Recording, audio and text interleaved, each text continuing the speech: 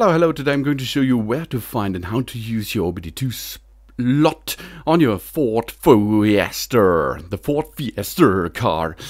Open the car at the driver's side, and under the steering wheel, underneath the steering wheel, you can see a little cover. This cover covers the OBD2 port. There we are. We have an OBD2 scanner with us, and now we are going to dock this OBD2 scanner into the OBD2 slot.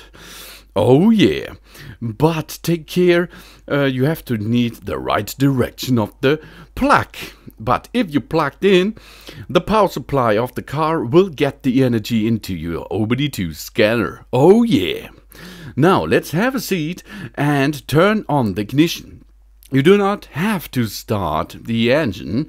It is important to start the ignition or switch the ignition on, and then you are going to get into the OBD2 system of your Ford Fiesta. Let's dock into it, and we can see there's one failure code, DTS, is found. Let's go read the current DTS.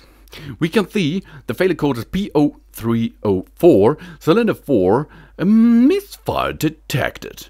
This is a good indicator for your troubleshooting. If you have a panning code, you can see on a panning code or permanent DTCs or record the DTC option. In your scanner are so many other different options available for example, like live data, etc. But now here we go and erase the code.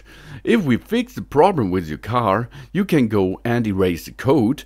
After this, no DTC lamp will on right now. Until now, good job. But if the failure is still there, the lamp will go on. Okay. But if everything is clear, you can unlock the OBD2 scanner and job's done. Thanks for watching. Please subscribe me and give me a positive feedback, and I hope to see you again on my channel soon.